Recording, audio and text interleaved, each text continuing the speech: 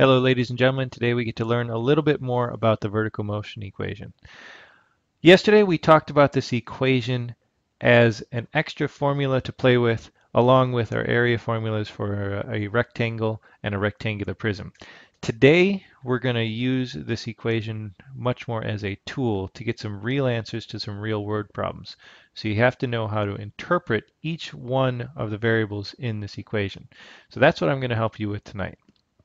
Your ultimate goal here today is to be able to set up and solve one of these vertical motion equations. Now, as we talked about a little bit yesterday, this vertical motion equation will describe the height of any object in free fall after t seconds. Now, there's a lot more going on than just height, which is over here, uh, signified by h, and time, which is measured in seconds and signified by t. Uh, but that's the gist of it. This will give the height of an object after t seconds for any projectile, so long as you're on the planet Earth and so long as we ignore wind resistance or air resistance.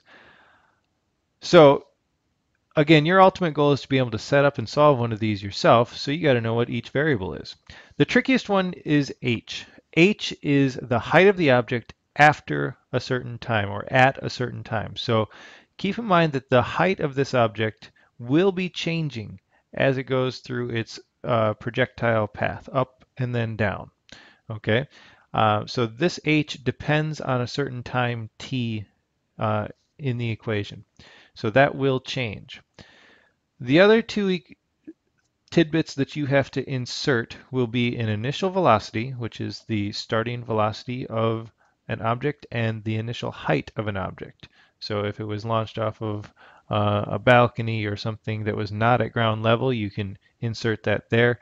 And this initial velocity, you can have be a variety of things. A bullet from a gun is going to be going faster than someone throwing a ball into the air, so you have to account for it there.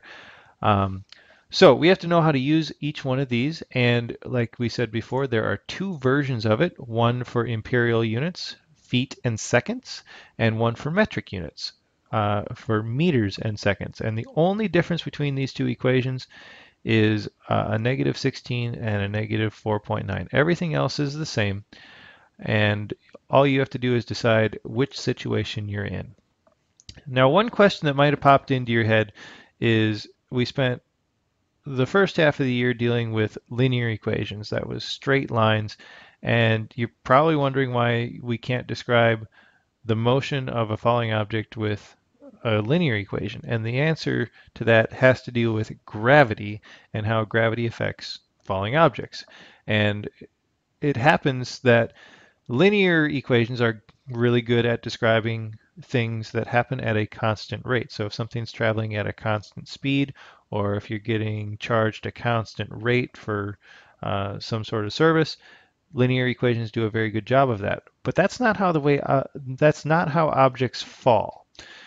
If something falls, for the first second that it's falling, it won't go very fast. But if it falls for a second, it will fall much faster. So it'll fall faster and faster the longer it is falling. So the more time an object spends falling, the faster it will go. And MIT has an excellent demonstration of this in their YouTube video here. And the way it's set up is they have a strobe light flashing up against a backboard with 1/4 meter marks. And a little lab assistant is going to enter here and drop a ball in front of this board while the strobe light is going. And the strobe light's going to take a picture every time it goes off. And he's just going to drop it now. Then he's going to play it in slow motion so we can kind of see between each strobe of that light, the ball falls a longer and longer amount between each strobe. And we finally get an image that looks like that. And at each time the strobe shot, they took a picture of the ball's position. And you can see when it first starts falling, the difference between the distances is very small, but by the end of it, it's actually falling more than 1/4 of 1 meter by the end of it.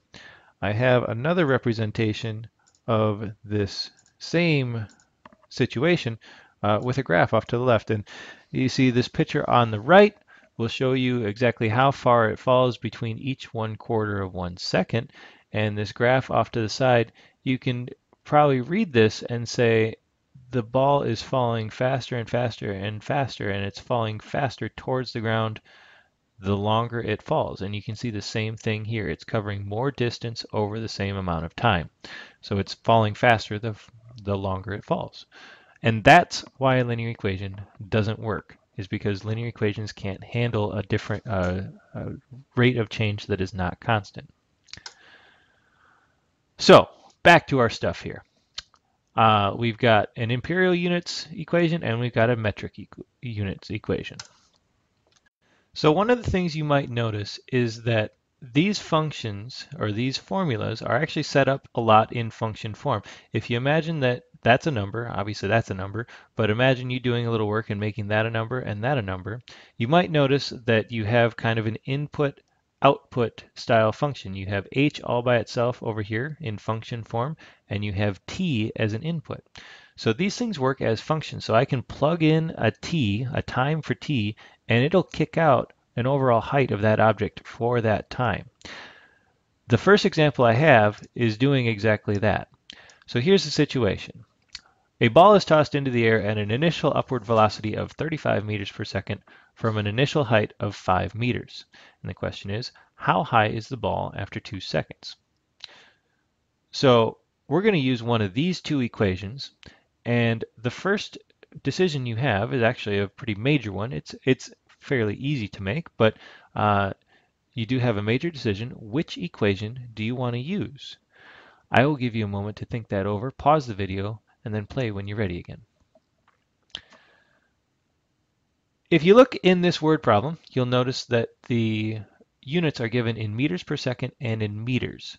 So that right away should say, hey, I'm going to use the equation over on the right because the one on the right has to deal with everything in metric units. So that's what I'm going to do. I'm going to start off with the general formula. It's exactly the same as the one up in the upper right-hand corner, except it's not color-coded to show you the things that you need to plug in. But we do need to plug those things in. So we need to search out some information. We want to fill in as much of these spots as possible. Ideally, let's put it in function form first. So let's just worry about the v and the s, because those are the two concepts that we're probably not familiar with and might be a little uncomfortable substituting for. So look at the word problem, try to find an initial velocity and an initial height. Pause and play. If you look at it, they're labeled nicely for you this time. It says initial upward velocity of 35 meters per second and an initial height of 5 meters. So the initial velocity, the v, will be 35 and the s will be 5 meters, just like that. So I can substitute those in directly.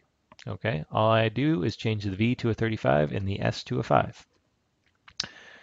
After that, now we see we've got h all by itself and it's depending on t. So this is a input-output style function, and all we have to do is figure out how high the ball is after 2 seconds. So t is 2. So we're just going to straight up plug in 2 for t. And I did put it in parentheses, just to remind you that I'm substituting right there. And the great thing about this is that your calculator is smart enough to do all those orders of operation in the correct order, so you don't have to think about it. This is actually fairly doable without a calculator, so don't shy away from that if you wish. But if you were to type it in your calculator, we haven't done many of these, so I wanted to show you exactly what it would look like in your calculator. Use the negative key, 4.9 times 2. You can use the squared key or the caret key. Plus sign 35 times 2 plus 5. So that all that's normal, but using that little exponent key there and making sure that you don't forget that negative. If you do forget that negative, you will get the wrong answer. Type that in, you get 55.4 meters, and that's your answer. So after 2 seconds, after launching or throwing the ball up in the air that fast, it should be 55.4 meters tall. And I have a graph of it over here that we can confirm that. So if we look at 2 seconds, which is right there, I can trace that up on the graph, and I can see how high it is. And if we trace it over, it looks like I'm right at about 55 and 55.4. I believe that. Hey, math works occasionally. So on to our next one. The next one is a little bit more difficult, and this one we're going to have to set up an equation and do a little bit of extra interpreting. What I'd like you to do right now is just take a look at the word problem itself and decide what equation you want to use. Here's the situation. A potato is shot vertically from a launcher, that's supposed to say from a launcher at 62 feet per second from the edge of a rooftop that is 45 feet above the ground. And our job is to figure out after how many seconds will the potato hit the ground. Which equation do you want to use? Pause and play.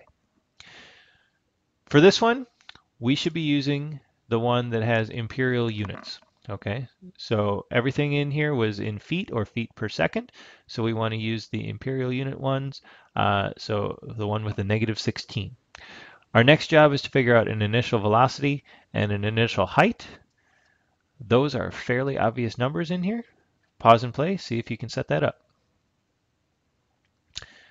If you set that up, you've got v equals 62 feet per second, and your initial height is 45 feet. So you can pop those into the equation just like that.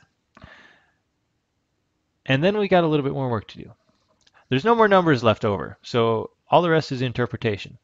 And our biggest hint comes in the question. It says, after how many seconds will the potato hit the ground? And you kind of have to ask yourself, well, how high is the ground? And the answer is 0 feet. So it says after how many seconds, so we know that's the question mark. That's what we're trying to find.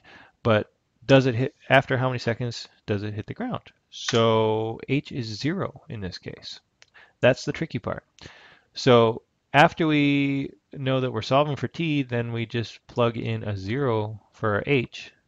And all of a sudden we've got something equal to 0. We've got a trinomial. And it looks like we stand a pretty good shot at factoring that. However, you might notice that the first term is negative, and that's never a good thing. So divide or multiply by a -1, and then we're a little bit more factorable. Still though, there's no GCF. Our first term is positive, and the equation is equal to 0, but we're still having a tough time factoring it. So this is definitely an asterisk problem, but it's not too bad. I've got one set up over here.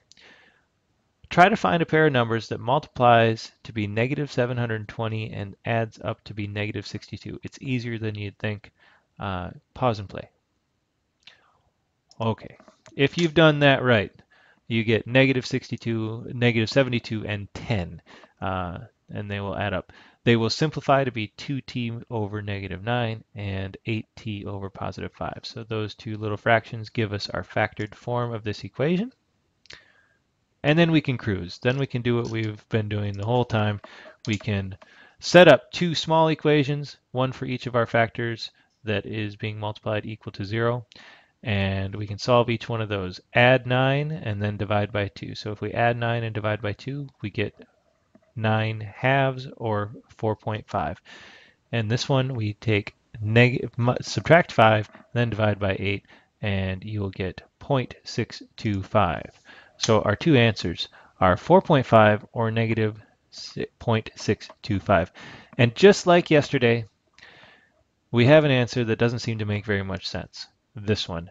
That one doesn't make very much sense because it's a negative, and in particular, it's a negative time, and we can never have a negative time. Negative time is like the ultimate illegal thing. So again, you're going to get multiple solutions, and maybe one or two or a number of them don't make sense, and you have to filter through them and find the ones that do make sense. So that one doesn't make any sense. I'm going to get rid of that. I did forget a label here. Let's put that seconds. There we go. That's much better. Label all your answers and make sure it's ready to go. That's the toughest sort of problem that we have to deal with tomorrow. So I bid you goodbye, and I will see you tomorrow.